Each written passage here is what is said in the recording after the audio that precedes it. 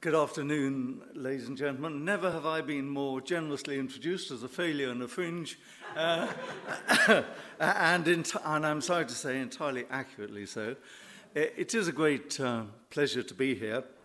I have only 10, 15 or so minutes to make an argument, to look at the status of animals within the Christian tradition, and of course it's really impossible to do that adequately. So what I have to offer is a very brief overview in the hope that it will provide some basis for you coming back in questions for the last 10 minutes or so.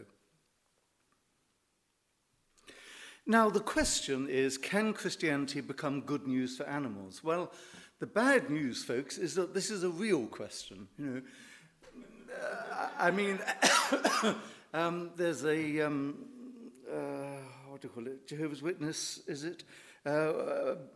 Kingdom Hall, and outside they sometimes have questions like, you know, did Jesus rise from the dead, or was Jesus the Son of God, and so on. Well, you've got a pretty good idea what the answer to many of these questions are.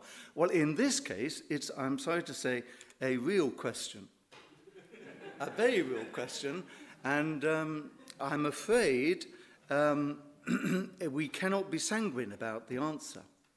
So first of all, let's look at the negative tradition. Those people who say, actually, Christianity can't be good news for animals, at least in terms of contemporary ethical concern. And that is simply because the dominant voices are negative voices. By that, I don't mean the truest or the most biblical or the most spiritual. I simply mean those that are the most prevalent within the tradition are still heavily negative. And so we have to recognize the role of Christian theology in legitimating, if not originating, certainly propagating negative ideas. It's these negative ideas that rule the world and have done so for many, many years. So let's briefly look at the negative tradition. Animals are defined out of the picture. No mind, no reason, no soul, no sentience, no rights, and no status.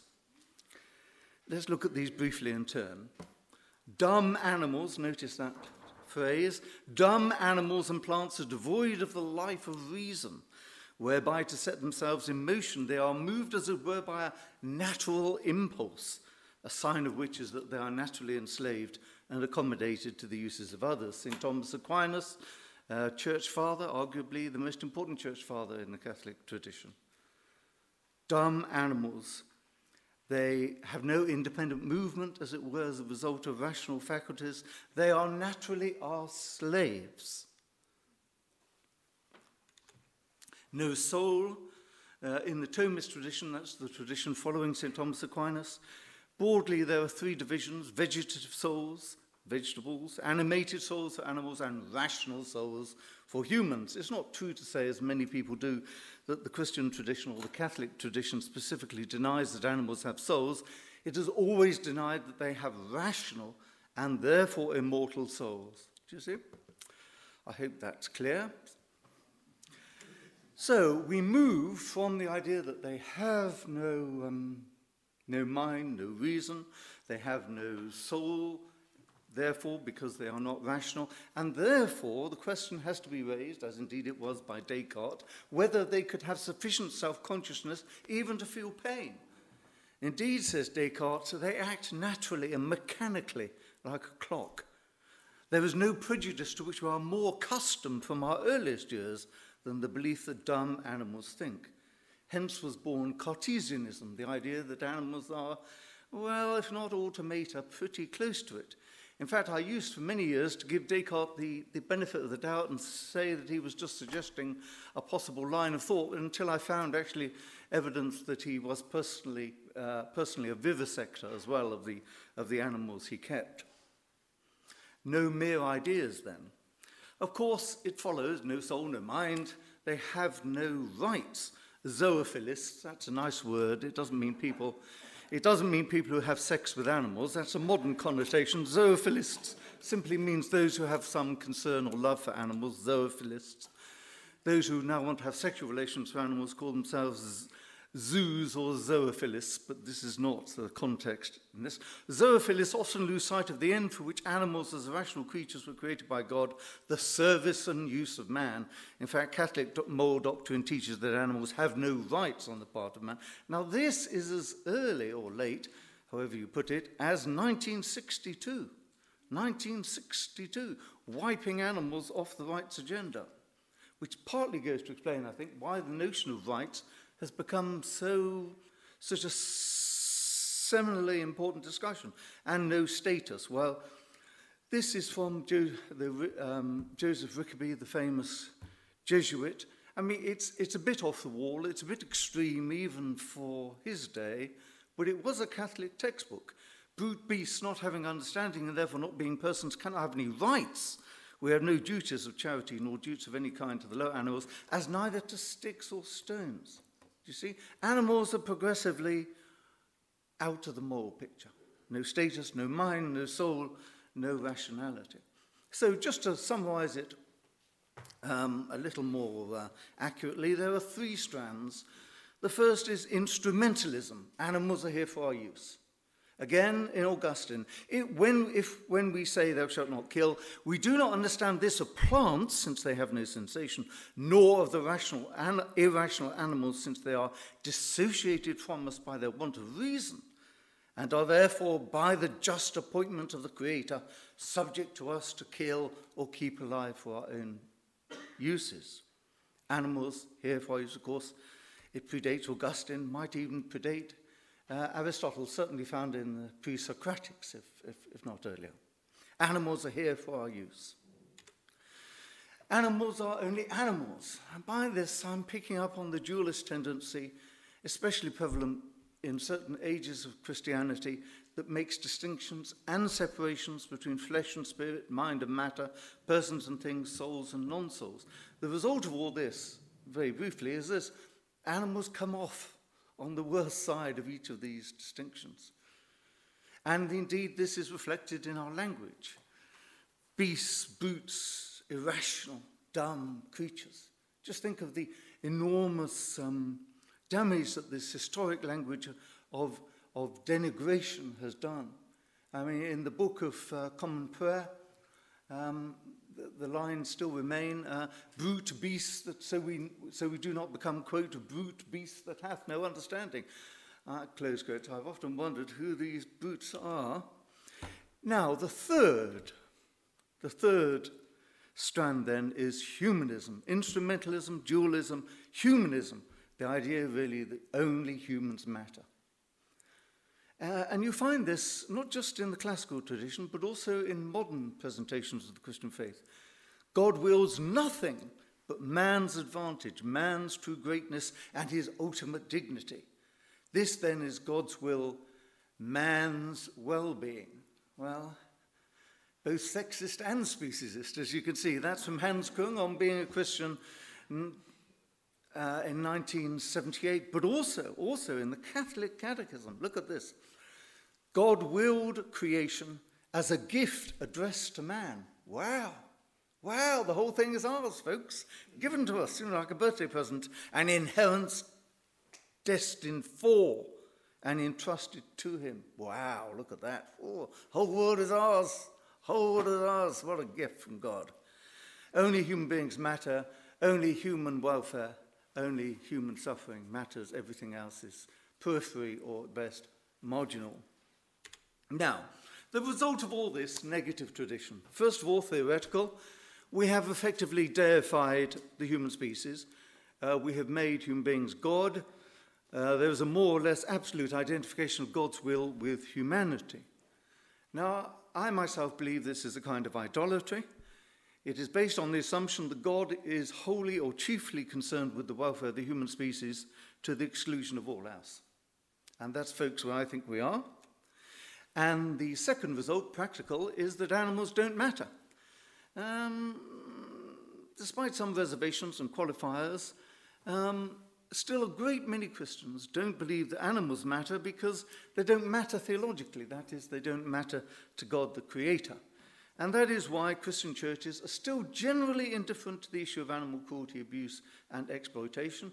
And as a witness of that, you only have to look at the very conservative Christian churches, the Catholic tradition, especially in relation to bullfighting, for example, whaling, again, Norway, conservative Lutheran tradition, sealing, both Anglicans and Catholics have justified sealing, and so on and so forth. There's even a Christian Bowmen's Association in the States that shoots animals with bows and arrows. Good, well, that's the bad news, folks. Now let's try and look at some of the more positive news for animals. This has to be very rushed and very much an overview. Now, I think it comes in 4 parts: biblical insights, Christian apocryphal literature, hagiography, and then the humanitarian movement. I want briefly to run through these. Firstly, biblical insights. Well, we got so accustomed to so much of this stuff that we've actually forgotten how radical and interesting it is. Let's just go through them. See, Genesis 1, in the first creation saga, humans are created with animals on the same day of creation. They're blessed by God. They're given their own space to flourish.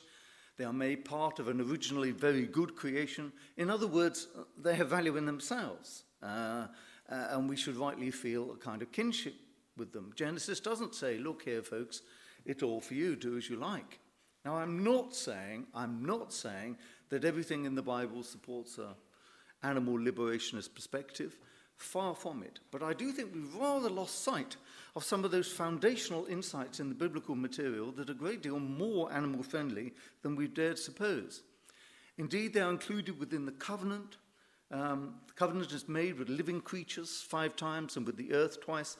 Now, the theological significance of this notion of covenant really can't be minimized. I spent 5 years of my life studying Karl Barth's doctrine of creation, and he makes a great deal of how human beings are elected in Christ. All of humanity is elected in Christ because of the notion of covenant and election in Genesis. Well, it completely overlooks the fact that in Genesis 9, God also enters into a covenant with all living creatures, okay, not just human beings.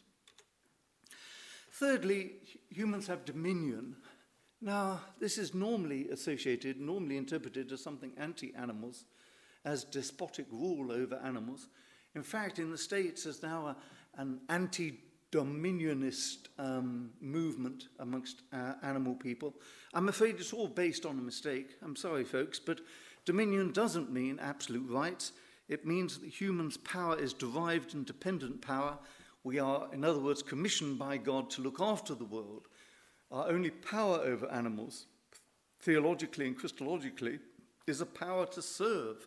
Now, how do we know that that's the case? Well, we know that's the case because if you look at the first saga in Genesis, 25, 26, verse 25, 26, we're made in the image of God, then we're given dominion, 28, and then we're given a vegetarian diet, verse 29 to 30. Most Christians don't remember that bit, you know.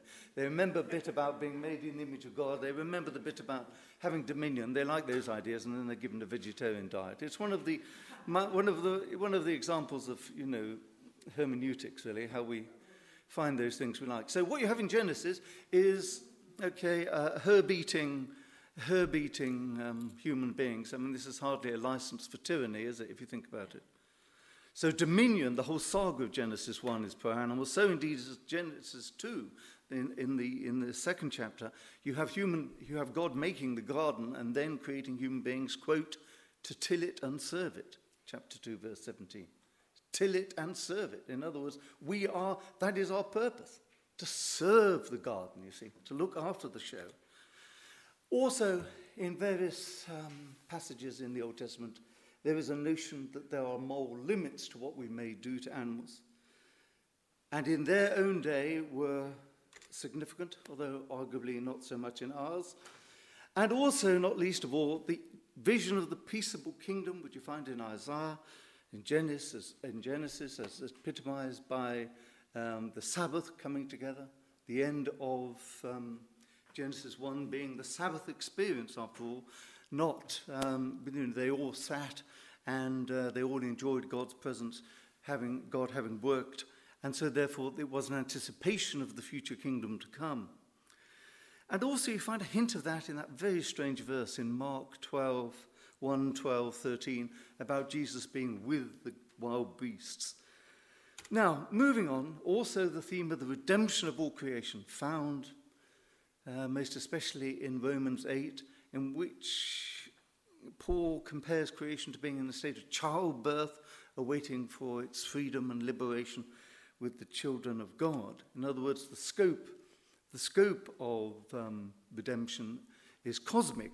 Not just individual souls are going to be redeemed, but indeed the entire creation. Indeed, I've often got into theological hot water by saying, when I'm asked, do I believe animals will be in heaven, my answer is they will certainly be there. The real question is whether sinful, violent, wicked human beings will be there. That's the really big issue. Okay, biblical insights and themes then. Fellow creatureliness, kinship, peaceableness, unity of all creatures in Christ, humans as the servant species. As I've tried to argue in my books, humans are best defined not as the master species, but as the servant species. Now, time is pressing on, so I'm going to go even faster at this point. Secondly, the Christian apocryphal material. From the 2nd to the 8th century, there's a huge, voluminous amount, actually, of material concerning animals, Christian material, that develops some of the ideas in Scripture, and especially in the Gospels. Now, by saying it's apocryphal, I don't mean it's worthless. I don't mean it has no authority. I just mean it has never been collected together as Scripture as such, Christian Scripture. But nevertheless, there is and this is really the thesis I'm trying to make here, that even though that there has been, as it were, a negative tradition, and the dominant voices have been negative, there has been, as it were, a subterranean tradition within Christianity that has always kept alive the idea of peaceable, friendly relations with animals. And you see these in these stories that have been preserved from the 8th for the 2nd to the 8th century. For example, there is a famous pericope, a famous story of Jesus healing a mule, which is, sadly, we cannot be sure when it was written, but is very similar to those other stories in the Synoptic Gospels. Again, those are more examples of that hagiography. And also, let me give you a Chinese puzzle that I've recently been wrestling with.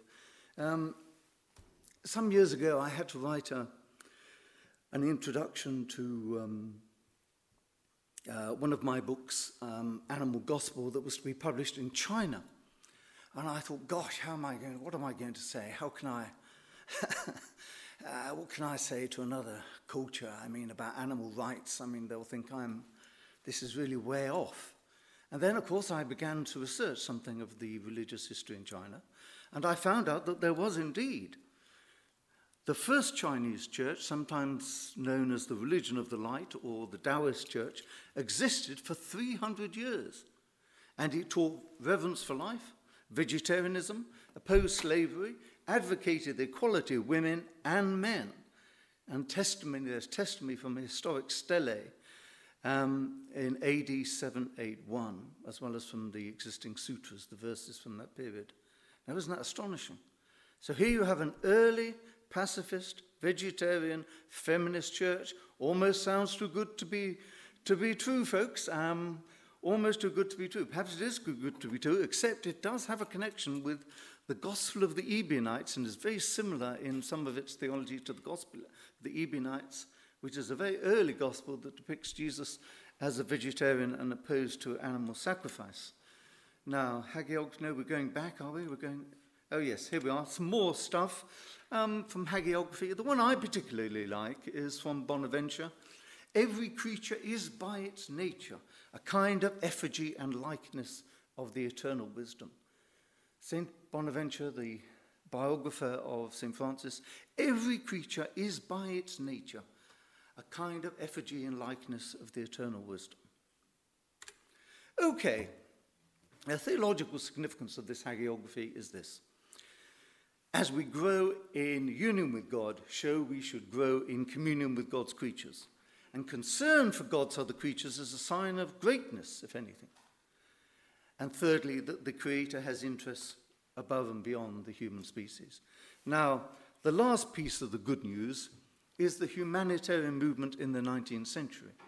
If my thesis is right, despite the pervasiveness of the dominant negative voices, there have been traditions of concern for regard for animals within the Christian tradition right from the start. And suddenly in the 19th century, this began to be crystallized in the form of embodied in social institutions. William Cowherd founds the Bible Christian Church, which makes vegetarianism obligatory for its members. It's a forerunner of the organized vegetarian movement in the UK and the US. Then in 1824, we have the founding of the SPCA, shortly to become the RSPCA, by the Anglican priest Arthur Broome. And then we even have the anti-vivisection movements in the 1870s with venerable ecclesiastical patronage. And the famous line I like from this emerging humanitarian movement is from Humphrey Primmet, well-known line from his book, The Duty of Mercy and the Sin of Cruelty. We may pretend to what religion we please, but cruelty is atheism. We may make our boast of Christianity, but cruelty is infidelity. We may trust to our orthodoxy, but cruelty is the worst of heresies. Now, as we know, this influenced Arthur Broome, who subsequently edited the second edition of Primmet's work. Broome, after all, was the founder of the RSPCA. Now, where does all this lead to? Well, I'm afraid we're not going to be able to get to section 3 on the maybe, and so I want to leave you with this final thought when it comes to the second section. What I've called the Jesus-shaped ethic. We don't know everything that Jesus said or did, and in many ways we're still trying to grapple with its significance. We don't know the details, but we do know the contours, and what one finds in Jesus, I suggest, is a paradigm, or at least rather what I called a paradigm of inclusive moral generosity. One that privileges the poor, the vulnerable, the outcast, the marginalized, the oppressed, and, I believe, by extension, animals. And I believe some of the best thinkers in the Christian tradition have grasped this relationship. But the struggle still goes on between these two vastly different approaches to animals within the Christian tradition, and I fear the jury is still out as to which side might eventually win. Thank you very much indeed.